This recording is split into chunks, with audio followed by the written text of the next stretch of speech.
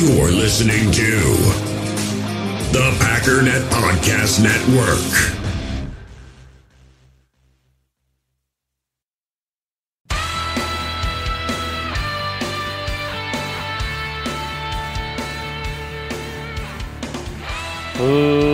Ladies and gentlemen, welcome once again to the Packernet Podcast. I am your host and resident analyst, as always, Ryan Schlip. Check us out online, packernet.com. Find me on Twitter, pack_daddy. So I want to make a couple things very clear right here and now. We're going to do two things today, and it's going to make a lot of people mad, but I just want you to know why I'm doing it, and then we're going to follow that up with I don't care what you think about it. Numero uno. We're going to make fun of the 49ers a little bit today. I fully understand that some of this stuff is not exactly fair, not exactly unbiased. Today is not the day to worry about that, okay? We've been doing that all week, trying to be reasonable, rational. Today we're just having fun. And so I'm going to say they suck, and anybody that reaches out and uses this as proof that I don't know what I'm talking about is getting instantly blocked, because I've spent a week talking about the strengths of the 49ers. Number two, after we get done having a little bit of fun, we're going to take a break. After the break, we're going to talk about other football games that are happening today because it's relevant. Partially because we're all football fans, and these are football games, and that's interesting. Partially because these games impact the Green Bay Packers as well. If you only want to talk about the Packers, and you get mad when I talk about the Bears or the Vikings or any other team, turn it off after the break immediately, like rapidly, because I don't want you to have a seizure in your car. Third thing I'm going to add right now. I don't believe in ghosts. I don't know how to transition smoothly into that. But I'm telling you, you know what? The reason I'm freaked out right now is because it never occurred to me that it's ghosts until right now. I swear, every time I'm in here by myself, somebody's walking around in my house. Every single time, no matter where I am, I'm like, dude, somebody's in my house. And I'm like, well, they must be home. But I'm like, I don't hear kids screaming. I hear nothing. There's nothing. I hear somebody walking, like, do, like footsteps. Dog is in the kennel. He's not going anywhere, and he doesn't walk like that. It's like click, click, click, click, click, click, click, because it's 4 feet and nails and stuff. I'm hearing like a do. I just heard it again. And I was less freaked out when I thought it was like a robber, like a bad guy. Because I was like, I'm going to go upstairs, I'm going to kick this guy in the face. But also, how many times have you been like, ooh, someone's robbing me, and you go scope it out, and there's nobody there? And you're like, I'm just hearing stuff. It just dawned on me, like, maybe you bought a haunted house. The people that owned this house prior to me moved like 2 houses down, which seems weird because they've lived here for 2 years, and they're like, I'm just going to go scoot down a couple houses. It's like, that's kind of weird, but all right, man, thanks for the house. I appreciate it. It's because the house is on it. Oh, my good Lord. Oh, I'm freaking out right now. You have no idea the chills right now. I'm freaking out. I want my family to come home. I just remembered my wife told me that somebody died in our living room upstairs. The chills, I can't explain to you the chills right now. One of you come to my house right now. Somebody come hang out. I made pork chops. I'll make some pork chop tacos. I don't care what you want to do. I know this isn't live, but I might just post it right like it is so that you can come hang out with me. Open invitation. What is he doing up there? Why doesn't the dog bark? Bark at the ghost, you stupid, worthless dog. Scare him out of the house. That's all right. It's fine. It's probably fine. You know what else is freaking me out right now? The flies today were incredible. So we've got like a bunch of fields to the side of our house. There's nothing, but there's like the neighborhood is to the north of us and to the west of us. To the south of us is just fields and farms and stuff. So there's a decent amount more flies. Plus I was grilling flies. There's always a handful. So I've been getting pretty proficient with the fly swatter. I bought a bug zapper for outside. That thing is awesome. Today, though, man, I can't even hardly talk. The chills, I got chills in my throat. So many flies. Stupid amount of flies. And I'm looking around like, is there a dead body around here somewhere? I'm telling you, I would go outside. I'd kill 10 flies. I'd go inside, do whatever I got to do. I'd go back to the back door. There's 20 flies on my screen door. 20. I'm like, what the heck is this? It's never been like that before. Have you guys seen, I think it's in The Exorcist, the flies, right? Or maybe it's Amityville Horror. I don't know. It's one of them.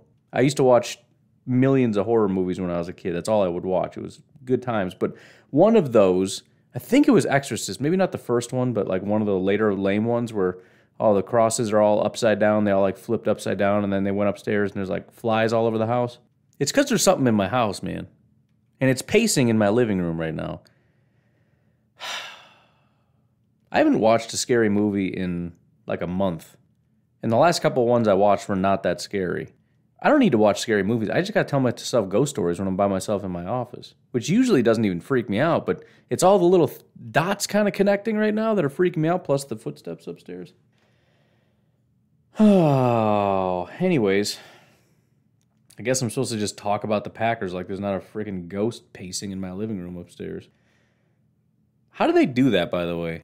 This is always my biggest objection to ghosts is they're not like physical and they don't have weight, so how is he making noise with his feet? The feet that he doesn't even have right now.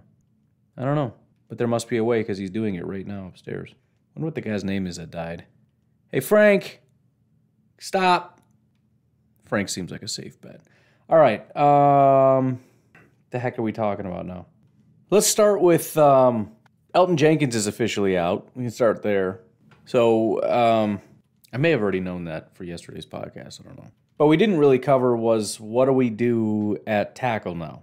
I think most people are assuming Billy Turner's going to go to left tackle. Dennis Kelly's going to go over to right tackle.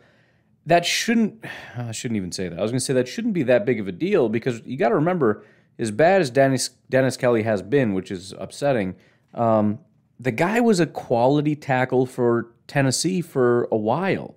So, you know, you look at it from that perspective, but at the same time, again, he's been a backup for a while for a reason, and we also still have Billy Turner at left tackle, which I know we've done that before, but this is a different animal with much better pass rushers, and Billy Turner against good pass rushers is, I don't know. I don't even have an analogy. It just sucks. But at the end of the day, we still have two tackles, right? We have a starting tackle in Billy Turner. We sort of have a starting tackle in Dennis Kelly. And then we got Newman Myers and Patrick, I guess, or Runyon maybe is going to go in there for Patrick. He did a good job. I don't know what the offensive line is going to be, and I'm sure the Packers are going to hold out to the last second for a shred of hope that maybe it'll throw them off a second, but they don't care. They're going to play who they play, and that's going to be the end of it. You know, when I was a kid, I used to do this. I remember, especially like in second grade, this was a thing me and my buddy Matt used to do. Matt Nelson, in the off chance he's listening. Little shout out to a second grade buddy. That was one of the few years I went to school in Wisconsin. So anyways, he would come over and we would just like visualize scary stuff and freak each other out. And it was scary, dude. Like it used to work and it was a lot of fun. It was to the point, dude, I can hear it upstairs. It was to the point where you can literally see things. Like you would visualize it so much and you'd freak out so much and you'd like peek around the corner and you'd see somebody there. You know, it's dark, it's kind of hard to tell, but there, you can see like a figure. That's how freaked out I used to be. So I'm kind of doing that to myself now where I'm getting like visuals of things happening. Like I'm imagining hearing like my daughter upstairs. I'm like, oh, they must be home. And then there's nobody there. It's just like a girl making a noise. Or like, you know, I went to go close my door. Not really, but like in my imagination as I'm talking about Elton Jenkins, I'm visualizing getting up to close the door and the door just blows open. Stupid stuff, but it's very vivid. It's fun though. I haven't actually been freaked out since I was like, I don't know, 7. I used to be scared a lot watching all those scary movies, but you kind of get immune after a while. It's back though. Feels good. Feels great. But I guess at the end of the day, it doesn't matter. We're going up against a head coach that is not even at 500 right now. It's not.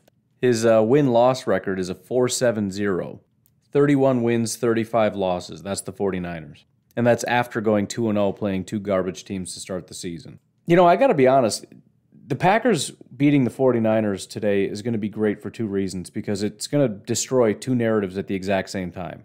Number 1, the Packers are washed and they're garbage and everything else. And number 2 is that the 49ers are this team destined, and again, the media just can't stop with this team. Their love affair with this team is unbelievable.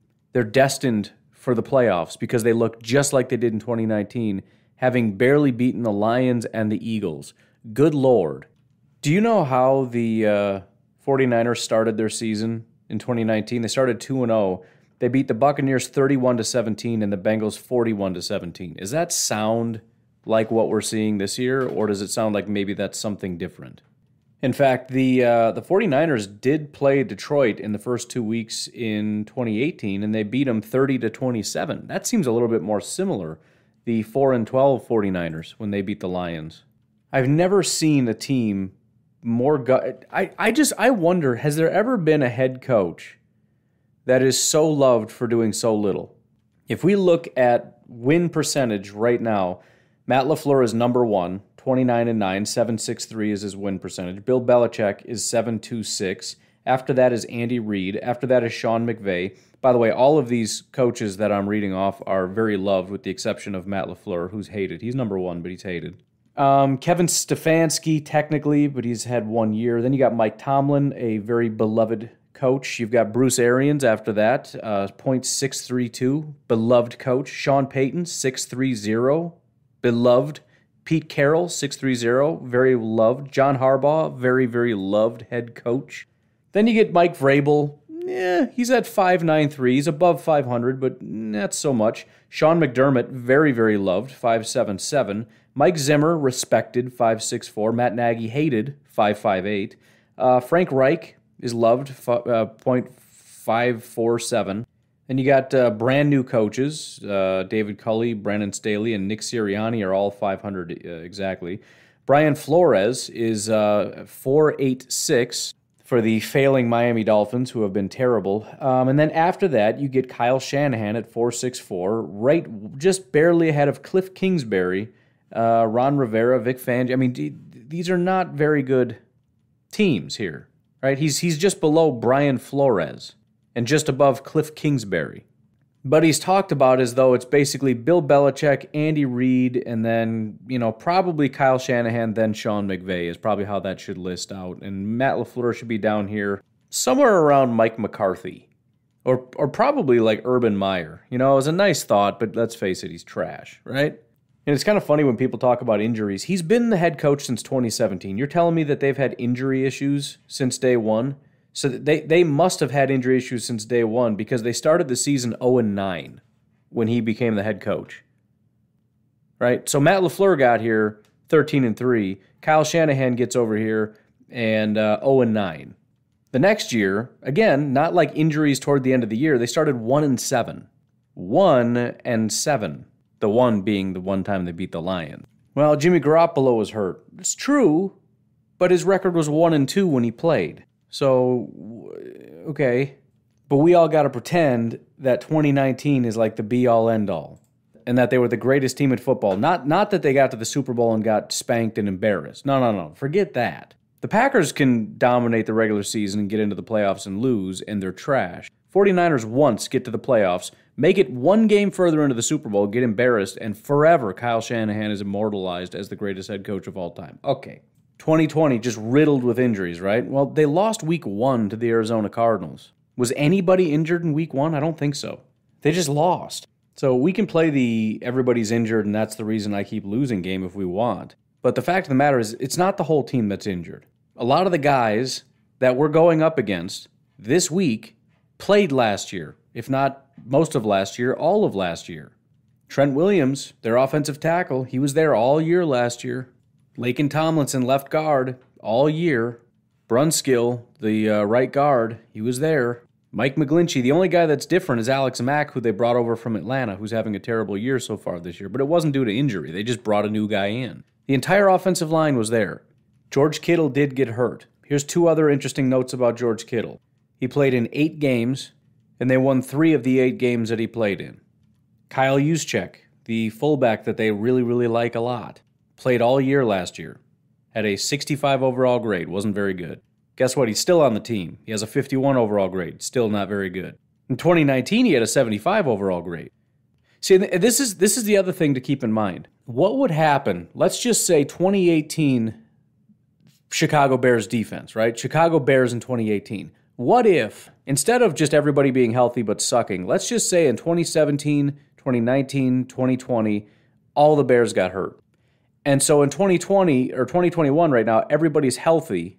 What would everybody be saying? The Bears are coming back. What's the major flaw in that, though? It's true that these guys all played in 2018. It's true that when they played, they were good. They were a playoff team, the whole thing. If they'd have made that double doink field goal, they would have moved on, and who knows how far they would have gone. They possibly could have won the Super Bowl. Probably not, but maybe. Where's the flaw? The flaw is assuming that if everybody had played all those other years, they would have been very, very good. And assuming that right now, all these guys are the same, right? Khalil Mack is going to be the exact same as he was in 2018. Mr. Safety Guy, who was the best safety in football, is going to be the exact same. The problem is we've actually watched it, and we've seen it, and we've seen the general decline. The problem is 2019 Kyle Juszczyk is not 2021 Kyle Juszczyk. 2020 Brandon Ayuk is not 2021 Brandon Ayuk. 2019 Jimmy Garoppolo had a 77 overall grade. In 2020 it was a 67. So far this year it was a 67. And the fact of the matter is that's pretty consistent with what he's been his entire career.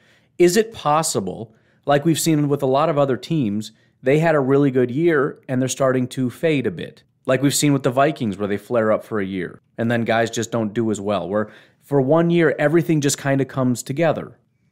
And although they've still got some really good pieces like Bosa and the like, is it possible that maybe not everybody's going to be as dominant as they were 2 years ago? I mean, really, even if I grant you that some of these guys we know are going to be good. Kittle's a good football player. Bosa's a good football player. Armstead's a good football player. Fine. Is everybody going to be as good? In 2019, PFF had the San Francisco 49ers as the number one team in football. Number one. Last year, that team was the Packers. Are there differences in 1 year from the Packers last year and the Packers this year? If not, then we have to say that they're the best team in football. Is it possible that things have changed? 2 years ago it was the Rams, or 3 years ago it was the Rams. Have things changed for the Rams? 2017 it was the Philadelphia Eagles. You know where they were 2 years later? Let's see, the Eagles, 10th. In 2 years they went from 1st to 10th. You know why? Because things changed. Not because their entire team went away. In fact, a lot of that 2017 team is still on the team. They're just not as good as they used to be. 2016, it was the Falcons. 2 years later, the Falcons were 10th. Today, the Falcons are trash. 2015, it was the Panthers. 2 years later, the Panthers were 19th. Do you get the point? The point is, even if that team generally is healthy now, why do we assume they're the exact same team? Why do we have any assumption that they haven't declined in any way whatsoever? And look, we can see it. George Kittle was the highest graded offensive player. He had a 94.4 overall grade. In 2020, it went down to an 85. So far this year, it's a 72. Now, that doesn't mean he's going to continue to decline, but there's no reason to assume he's going to have a 95 overall grade on the season, especially with this much of a start. In 2019, by the way, he had a 93 and an 87 overall grade. So far, he's had an 83 and a 58 against Philadelphia. He never had a 58 in 2019. In fact, his lowest grade was a 69.2, basically a 70 was his lowest grade of the entire season. He's already had a worse game than he had the entire 2019 season. You know why? Because George Kittle is a human being and he's 28 years old. He's going to slow down, especially coming off multiple injuries, which is the whole point of this team. The whole point is, well, now they're healthy. They're not 100% healthy. You never come back 100% healthy. They're a year older and they've got injuries. They're beat up. They're banged up. And apparently injury prone. Raheem Mostert. Again, this is so reminiscent of the Chicago Bears in 2018. It was one peak year. In 2018, he had a 70 overall grade. In 2020, he had a 79 overall grade. In 2019, it was an 83. If you look at Raheem Mostert's grades since 2015, 58, 65, 35, 72, 83, 79, and so far this year a 58, although he hasn't played very much. And yeah, it'll probably get a little bit better, but again, it's an outlier. Joe Staley was the third highest guy. He's gone. Deebo Samuel was good. He's still good. Again, Jimmy was the fifth highest. He's nowhere near that high. Kyle Juszczyk, who I've talked about, again, somewhat of an outlier year. If you go back to 2017 with the San Francisco 49ers, he's been there for 5 years. By the way, he's 30 and a half years old. 70, 70, 75, 65, and so far 51. So he's generally right at about a 70. He had a 75 in 2019. Again, that was his peak. Then last year was a 65, and so far a 52 overall, 51, 52, whatever.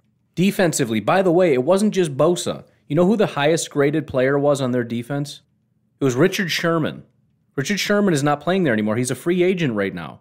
90.3 overall grade, Richard Sherman. He's gone.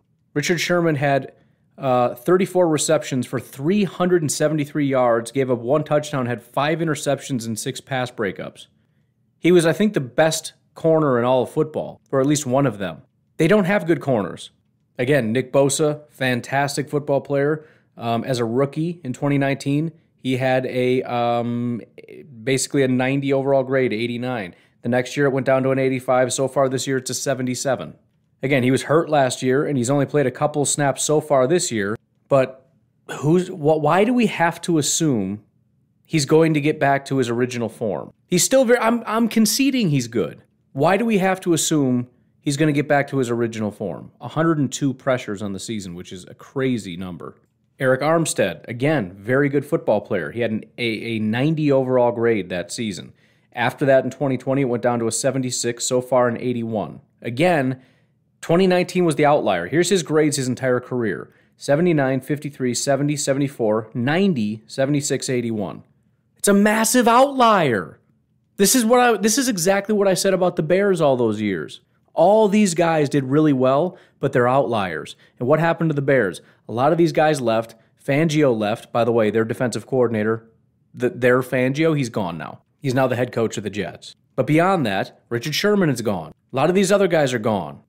Eric Armstead was, he's turning 28, so he would have been 26. There's a difference between those two things. Still a good football player. But again, no reason to believe he's going to be exactly as good as he was in 2019, because 2019 was a crazy, freakish outlier of a year.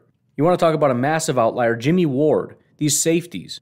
Jimmy Ward is barely average. Let me read off his grades. By the way, he's 30 years old. Again, he's getting up in age. I'm not even going to read off what the year is. You tell me if you can pick the year out. Ready? 48, 71, 66, 54, 55, 85, 73, 69. Kind of a giveaway because, you can count back 3 years, but 85. Very obviously an outlier year. They also had DeForest Buckner on the team. He was the next highest graded guy on their entire team. He's gone. He's with the Colts right now. K'Wan Williams. Let's do it again. Ready? Since being with San Francisco in 2017, here's his grades: 75, 66, 80, 66, 56. Anybody notice anything weird about 2019? Is an outlier. He's not that good. It's one of those situations where you have a perfect storm, where you have this perfect system with a perfect team, and you got all these guys, and it finally melds together, right? You've got the system, but then you've also got everybody kind of clicks at once. It's like the 2020 Packers offense. Everything just kind of clicks, and you've got all the pieces. You've got the offensive line, the quarterback, the wide receiver, the running back. All the little independent pieces have come together to form this great offense. That was the 49ers defense. A lot of these guys are gone. A lot of these guys are old. By the way, the defensive coordinator is gone. Next highest graded player, Ronald Blair. First of all, he's gone. He hasn't played since 2019, and I think he's a Jet right now. I don't know. But here's his grades: 55, 62, 61, 77, and then out of the league. It was such a freakish, flukish thing that even this nobody of a football player played as a rotational guy and dominated. They still have players. They still have good players. But to sit here and say that the 2019 49ers have just been sitting dormant, waiting to come back to full strength and fully healthy so that they can come back and just dominate the way they did in 2019 is a fantasy. The 2019 team is gone. Just like the 2019 Packers are gone, and the 2019 Rams, and the 2019 Steelers, and the 2019 Bears. These are entirely different teams now, and the 49ers are no different. We're in the process of trying to figure out what the 2021 49ers are, just like we're trying to figure out what the 2021 Packers are. The fact that we can look at this game, this is how stupid we are. We look at the 2021 Packers and we say, this team doesn't seem to be very good. Why? Why do you think that? Why don't we look at 2020 and say that's how good they are? Well, because they don't seem to be as good. Oh, so something changed? Again, we've seen the 49ers barely beat two really bad teams, and we just assume that because they're 2-0 that they're the 2019 version of their team, even though it's an entirely different team, that we just know they're going to be that good. What sense does that make? Almost nobody on this team, almost nobody is playing as well as they did in 2019 right now. Nobody is. In fact, I didn't find anybody that was playing as well, and that doesn't even include the guys who are not even on the team anymore. So the 49ers, unfortunately for them, have to go through the same thing that all of us have to go through. There's a period of discovery where we have to figure out what is your team in this year. And I'm sorry, we can't just gift you. You are the 2019 version. This whole fantasy where this team has just been lying dormant, it's the exact same team. It's essentially they were put into this time capsule. They were frozen like in the movies. You know, you freeze a guy and then 1,000 years later you thaw them and they come back and everything's just the way it was. That's what we think happened with the 49ers. That ain't how it works. Everybody has aged. Everybody's been injured. Half the team is gone. The defensive coordinator is gone. Everything has changed. And now you have a head coach who has accomplished absolutely nothing in his career except making it to the Super Bowl once, who has to prove that he can put together his second winning season in his, fifth, sixth year now? He's trying to get his second winning season? I'm sorry, I'm not just going to gift you. You guys are definitely going to the Super Bowl. I'm not going to gift you that. You have to earn that, just like everybody else has to earn that. And your next test is the Green Bay Packers. That's the next step. And that's all it is. It's a next step toward discovery, for them to discover who they are, for us to discover who they are, to fill in one more little blank. But win, lose, or draw, all these problems are still problems. And from what we've seen so far, I don't see the 2019 49ers. I see a team that if they go up against an actual quality opponent, they're going to get smashed. 17-11, are you freaking kidding me? I mean, I don't know. Maybe the Eagles have an elite defense. I don't know, but that's not impressive. And for all the Packer fans who want to hate on the Green Bay Packers, tell me how you would have reacted if we beat the Philadelphia Eagles 17-11. Would you be impressed by that, or would you be saying that this team is not good enough? Because I have a feeling I know exactly what the answer is. You'd be saying this team isn't good enough. And you know what? There's some truth to that. There is a quality of winning situation, but the point is, you got to look at the 49ers the same way. Same with, again, we have one common opponent. It's the Detroit Lions. Which do you think is the better win? 33-41 or 17-35? Which one's a more decisive win? Well, it's the one that didn't allow a massive comeback and almost lose the game. That's the only thing I'm seeing. So, anywho, felt good to take a couple shots at this team because at the end of the day, regardless of what happens, I hate the 49ers with a passion, with an absolute passion. I still have not gotten over forget the last time we played them, back in the Kaepernick days. I have not gotten over that. I hate this team. It wouldn't be a stretch to say I hate the 49ers more than the Bears. Those NFC West teams, man, I tell you what, I can't stand them. The Cardinals, the 49ers, the Seahawks. But the 49ers take the cake. They're the absolute worst. The absolute worst, and I can't stand them. But anyways, we might as well go ahead and take a break. If you'd like to support the podcast, please do so. Patreon.com/pack_daddy. The giveaway for the Devontae Adams signed jersey. I think we'll probably do that tomorrow because I want to be able to announce that on the live stream and whatnot. But if you head over to Twitter, check out pack_daddy. It is my pinned tweet. We've got 50 people that have retweeted it so far, so there are 50 people entered. But again, all you got to do is sign up at pristineauction.com. Use promo code PACKERNET. If you've already signed up, you don't use promo code, I'll get over it. But I would like it if you could so that they know that we sent you over there. Because they're planning on, depending on how this goes, my understanding is they're planning on doing more giveaways, which means more opportunities for you to get free stuff, which is great. But otherwise, retweet and follow me on Twitter, and you're entered. That's it. Good to go. But we'll take a break, and we'll be right back.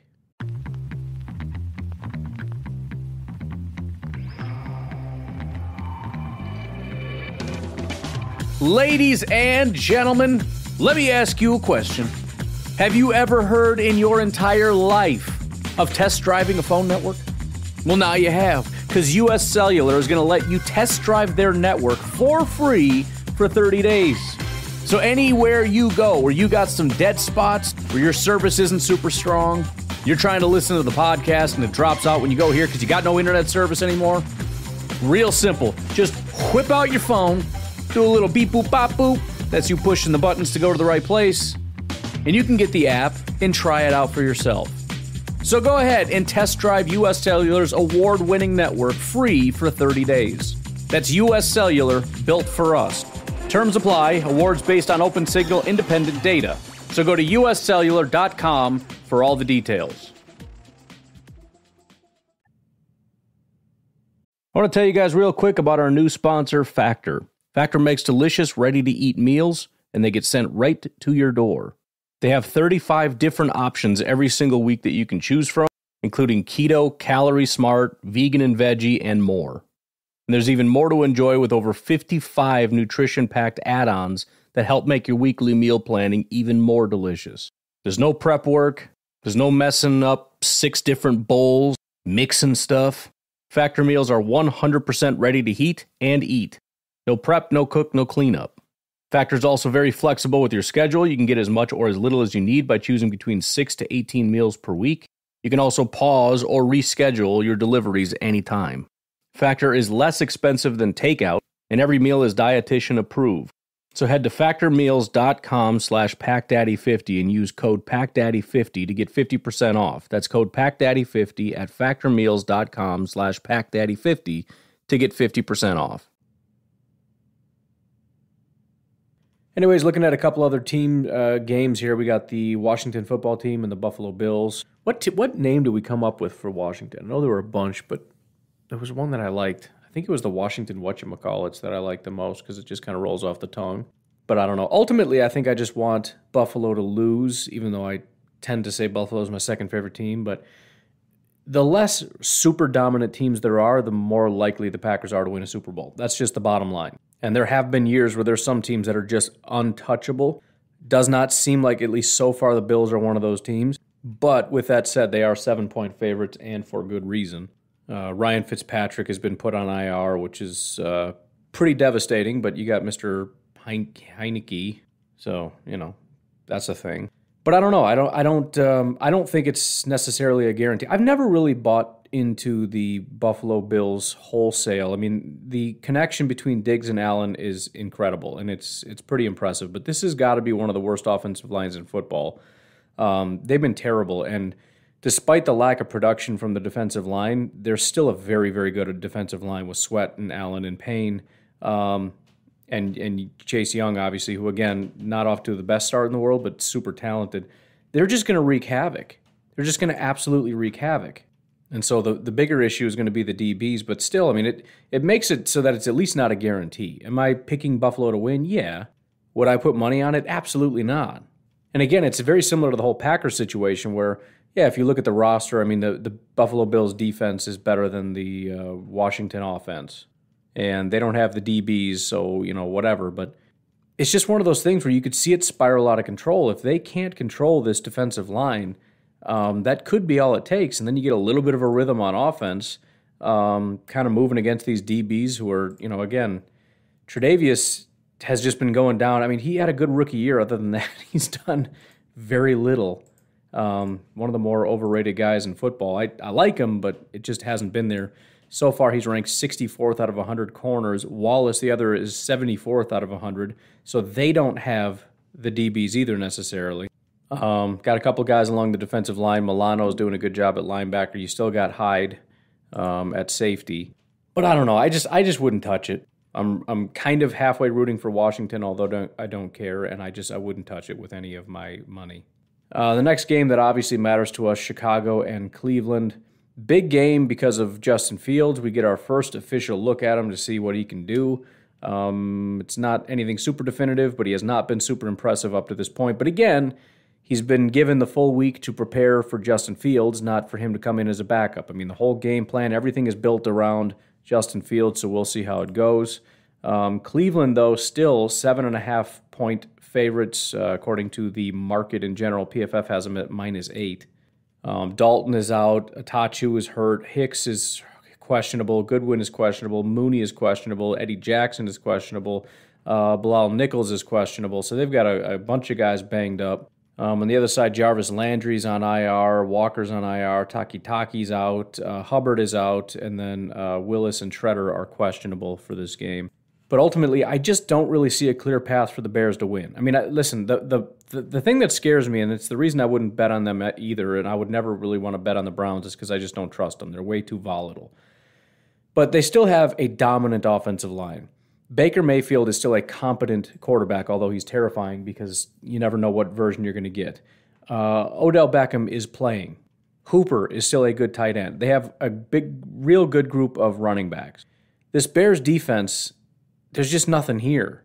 Roquan is off to a good start this year. He's graded as the 7th highest.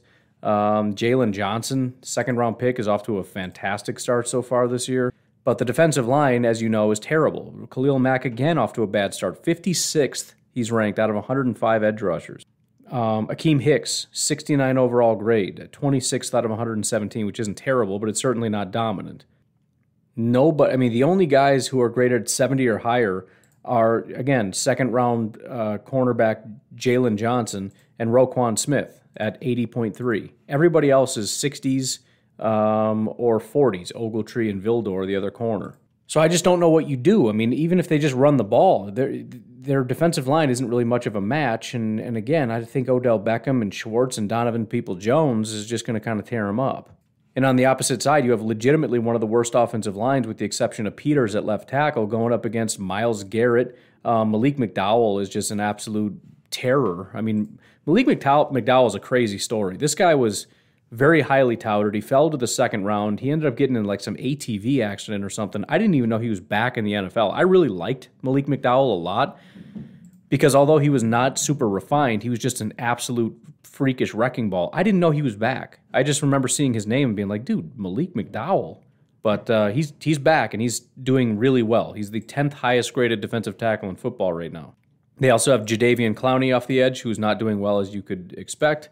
Malik Jackson. It's a good defensive lineup against a terrible offensive line. And again, Justin Fields, who so far has a 54 overall grade, which is what he did in the preseason as well, is going to have to play behind this terrible offensive line. Cole Kmet, 59 overall grade. Allen Robinson is ranked 81st out of 103 wide receivers, having a terrible, terrible start to the season. Mooney, who's like the one shining spot of this whole thing, again, is injured. I don't know if he's going to play, probably, but even if he does, it's a little bit concerning. So I don't really see much of a path. There's always a path. There's always a way, but the Browns are a better team is the bottom line.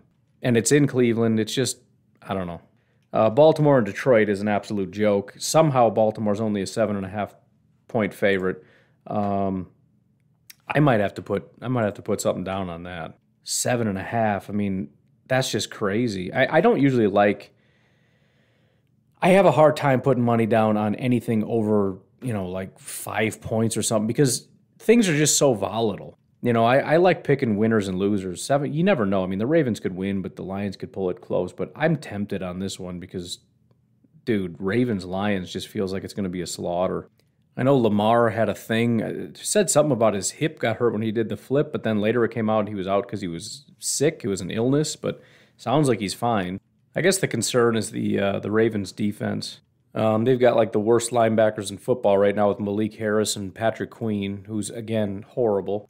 They're not getting any production off the edge. The only guy that's really doing anything is 35-year-old Calais Campbell, who just can't be stopped.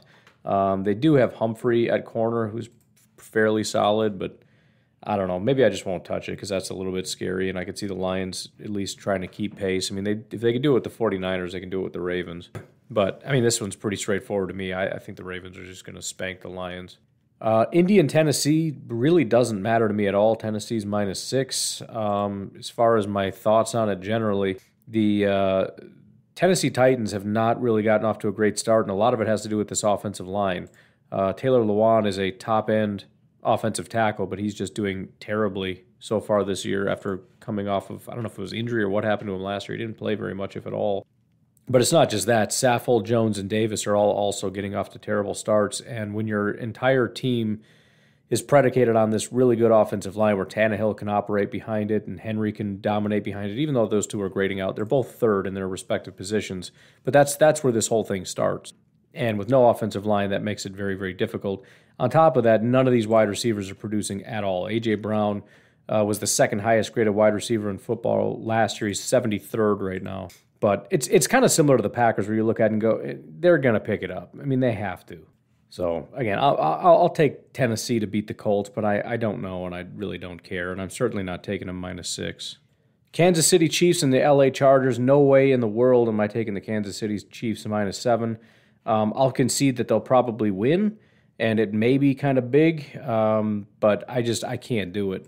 The Chargers are just one of those teams. Chargers and Raiders I'm not touching when it comes to the Chiefs. They're just really weird teams that play the Chiefs really well every single year, and I don't like it. For example, last year the Chargers beat the Chiefs 38-21, The year before that, the Chiefs did win, but they won in overtime by 3. So -7, I don't think so. In 2019, they did beat them by 10, but it's just I can't do it. And again, I think the Chiefs, even though they're still a good team, I just see them too much like the Seahawks. There's just going to be a slow bleed, very, very slow and gradual decline. That decline continues and continues. I don't think they've done anything to help support this team.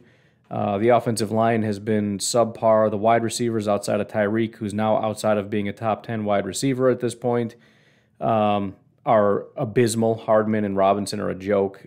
So it's Pat Mahomes, who's ranked 19th right now at quarterback, by the way. Clyde Edwards-Helaire is ranked 56 out of 56 running backs. The fact that he was so hyped last year was always a joke. So you've got number 19 Pat Mahomes throwing to number 1 Travis Kelce and number 12 Tyreek Hill with a mediocre offensive line, no other wide receivers, and a terrible running back.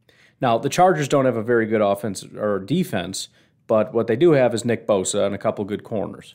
On the flip side, again, the Chiefs' defense it's just a joke. I don't know what else to say.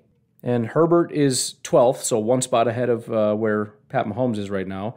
Eckler is 11th, so they've got that at running back. You got Williams and Allen, who are both good wide receivers.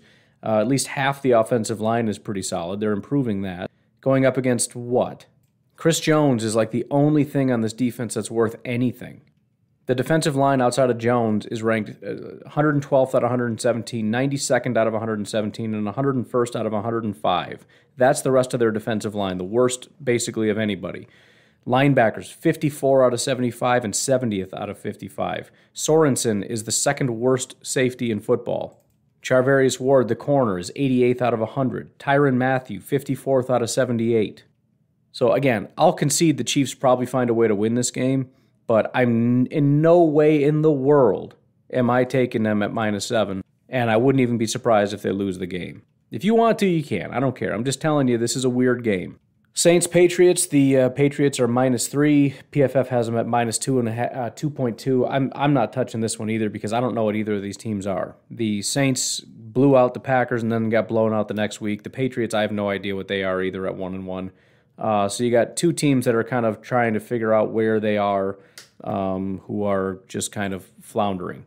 The only reason I would lean Patriots is because the Saints are a team that has some talent, but are also very flawed. And I think Bill Belichick is what I kind of wish Matt LaFleur was a little bit more of. And maybe he'll get there. I don't know. But, you know, he is the ultimate coach when it comes to exploiting your weaknesses and taking away your strengths. So whatever the strengths are of the Saints, they're going to be taken away. Whatever the weaknesses are, they're going to be exploited. And again, the Saints have a ton of weaknesses. So I would lean Patriots, but I'm terrified of that.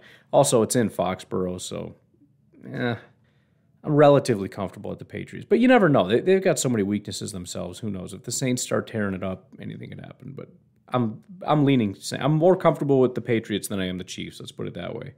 Giants, Falcons. I gotta lean Giants, but I don't know, and I guess I don't really care. They're both so bad. Pittsburgh, Cincinnati. Again, I don't really care, but it would be nice to see Cincinnati put up a fight against Pittsburgh.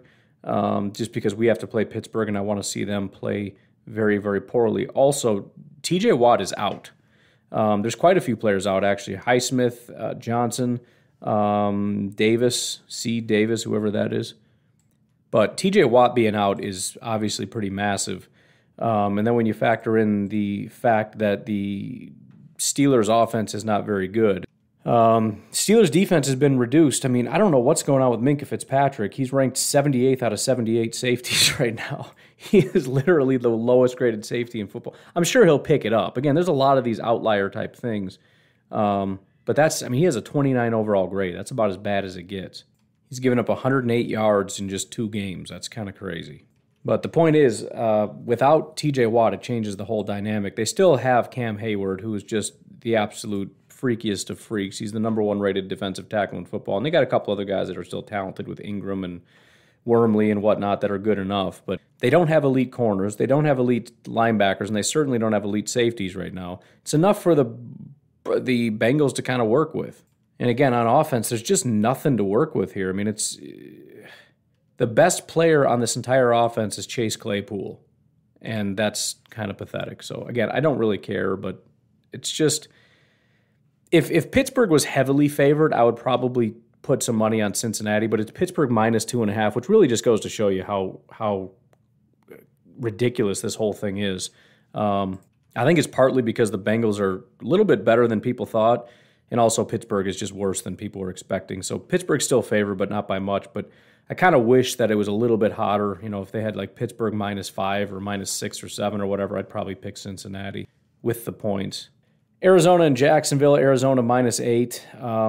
I don't see any reason to really touch that. Again, -8 is too scary. It says -8. This says -7.5. Whatever. Still too scary to play with that, but there's no reason. I mean, if you wanted to, go for it. Arizona is just white hot right now, and even if Arizona is a little bit fluky and a little bit fake, the Jaguars are not the team that's going to expose them. So I think Kyler Murray is going to continue to play at a really, really high level, and I just don't think the Jaguars are going to be able to do anything to stop it. The defense for the Cardinals isn't great. Somebody's going to step up to this team and just spank them, but it's not going to be it's not going to be the Jaguars. In fact, next week, I don't know who they're playing next, but the week after they end up spanking the Jaguars, if there's a tough team coming up, that would be a good time to look at that team, because this will be, the 3-0 Cardinals who have just absolutely annihilated some teams, even though we ignore the fact that it's the Jaguars. And we're going to overrate the Cardinals, I guess is what I'm saying. But yeah, Kyler Murray right now is the 5th highest graded quarterback. He's just playing out of his mind, obviously, because I just got done talking before the season started how he's overrated, and he's just terrible. Saw some of his highlights that are incredible. By the way, Christian Kirk, absolutely exploding right now. He was considered one of the greatest wide receiver talents. Obviously, there's always a guy like that, and he ended up falling to the second round, but he's underperformed even for a second-round pick. He's now the 2nd highest-graded wide receiver. They've got DeAndre Hopkins, who's just obviously a freak because he's always a freak. They brought in Max Williams from Baltimore, who's a fantastic tight end. He's rated 8th right now. The offensive line still isn't very good. The running back still isn't very good, but it's more than enough to operate with, again, against the Jaguars. Again, if you want to take the -7.5 or -8, go ahead. I don't like doing that because the NFL is just too fluky for me to say that somebody's going to win by that much, but I wouldn't be mad at you if you did it. Denver and the Jets just makes me angry because Denver right now is 10.5-point favorites. I'm tempted to take the Jets just because that's a stupid line to put on a team like the Broncos. I don't know how you give 10.5 points to this team. Maybe I'm just not paying close enough attention, but that's too high. They don't have enough talent to put that much faith in them. I mean, if you wanted to do even the Chiefs, where they're missing people, but they got Pat Mahomes or whatever, okay, I kind of get it, but you're putting that on Teddy Bridgewater and Cortland Sutton? I mean, I get the Jets have not looked very good. They don't really have a quarterback, apparently. The running back isn't good. The wide receivers haven't been very good, but I don't know. It's just that's too much for me. So the Broncos going to win? Yeah, I'm sure they're going to win. 10.5, no chance in the world. I would be tempted to put money on the Jets for that one. Miami Dolphins and the Raiders. The interesting thing with this, I would be tempted to take the Raiders because the Raiders are -3.5. And then Tua went out. They actually put him on IR, but I'm almost wondering if they have a better shot with Jacoby Brissett. Not that I'm a huge Jacoby Brissett fan, but Tua has been so bad. And Miami is, there was a lot of hype about Miami, and it seems like Tua was just kind of holding them back. You kind of wonder, when, for example, in that Notre Dame game, for those of you that unfortunately had to watch that, when Cohn went out, they brought in another quarterback, and he just kind of tore it up. Now, that's college. It's not the pros, but Brissett is competent enough where he could possibly come in and distribute the ball, and they have some weapons. Waddle is a good wide receiver. Fuller is a good wide receiver if he's even playing. Parker is a decent enough wide receiver. I mean, we're talking like, low-end number 1, high-end number 2 type wide receivers, but they've got 3 of them. Myles Gaskin is not terrible. Gesicki is not the worst. This offensive line is horrible, but there's enough guys here to distribute the ball around. Beyond that, the Raiders are massively overrated right now. They have a terrible defense, but their defense has been off to a white-hot start. They have the number 1 corner in football right now, Casey Hayward. Now, I don't mean to talk down to Casey because Casey's obviously a very good player, but I don't think he ends the season number 1. Beyond that, Max Crosby, who was the 81st ranked edge rusher last year and the 61st the year before that, is now the number 1 edge rusher in football after 2 weeks. Yannick Ngakoue is the 7th highest graded edge rusher in football. When he was at his best in 2017, that 1 year that he was actually good, he was 18th. He's now 7th. There's no way they maintain this, ever. This is fluky. It has to do with something, with the competition they faced in the past. I don't know. But that's not going to stay that way. And so when that starts to back off, and, again, if there's any reason for Brissett to kind of step up, I don't know. It just, I'll take the Raiders. I like the Raiders, but it's a little too fluky for me. Las Vegas is too stupid prone. They make too many mistakes. Their defense has way too many holes. And I really think Jacoby Brissett is kind of a wild card. I mean, they were even talking about the fact that how the Vegas line didn't move when Tua was supposed to be playing, and how that really shows how bad Tua is when your backup comes in and they're like, we'll keep the line at what it's at. And so I do kind of wonder if Brissett comes in and brings a different kind of energy and motivation, and he kind of plays hard and finds a way to win against a Raiders team that's prompt to losing on occasion, especially coming off a 2-0 fluky start to the season.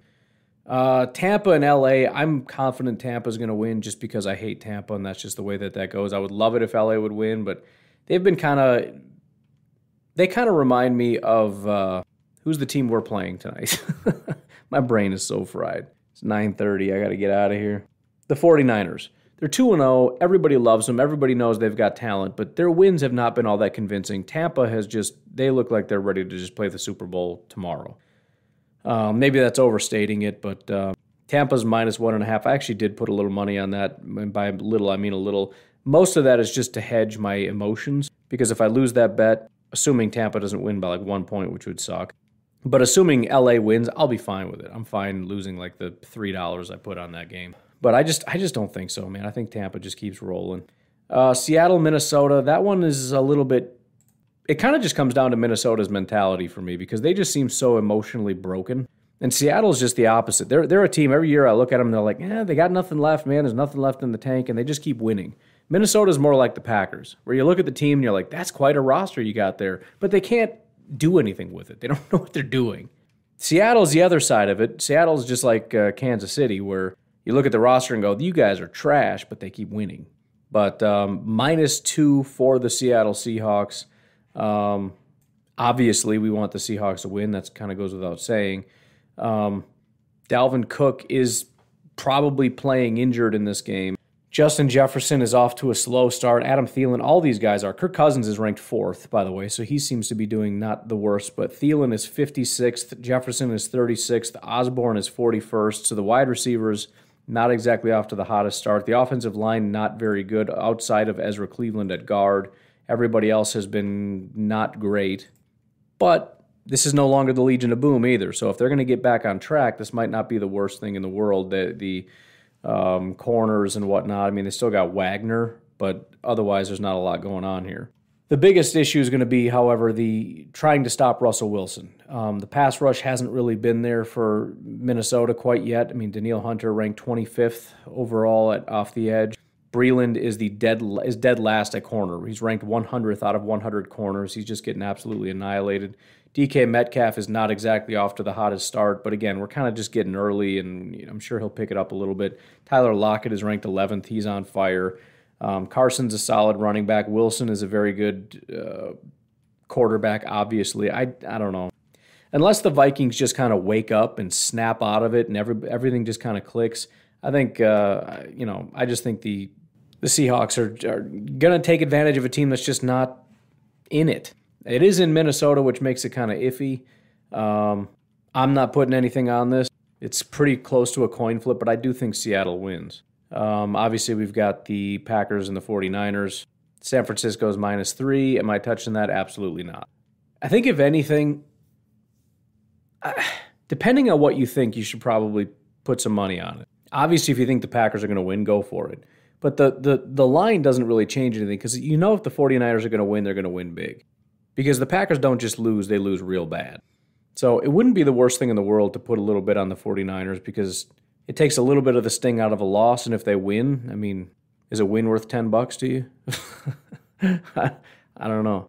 I will say it would be nice if Seattle and the Bears lose, because that'll kind of ease us into this game here.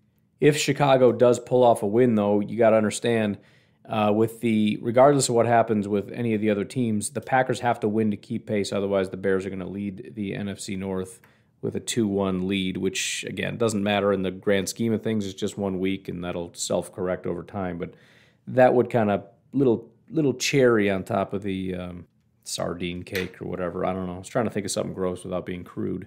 That's the best I can come up with. But anyways, I got to get out of here. You folks have yourselves a fantastic day. Please remember to subscribe to the Packernet Podcast YouTube channel. Hit the little bell notification so you don't miss it when I go live. Otherwise, go to the Packernet Podcast Facebook page because I'll also be streaming over there. I might start streaming on Twitch. I don't really see a need to because I don't think that's ever going to amount to anything. That's mostly for gaming, and it's kind of a weird system. But just for the simple fact that there might be a couple people there, and maybe that's better for some people, and they want to tune in there, and they get the notifications. I don't know. Don't really care either way, but it's an option. I just have to click a little button, and I'm streaming on Twitch. But planning on doing, maybe during one of these games, definitely a pregame and probably a postgame. If we win, more likely to be a postgame. If we lose, maybe not so much, especially since I'm going to be very tired. But anyways, you guys have yourselves a great day. I'll talk to you tomorrow. Have a good one. Bye.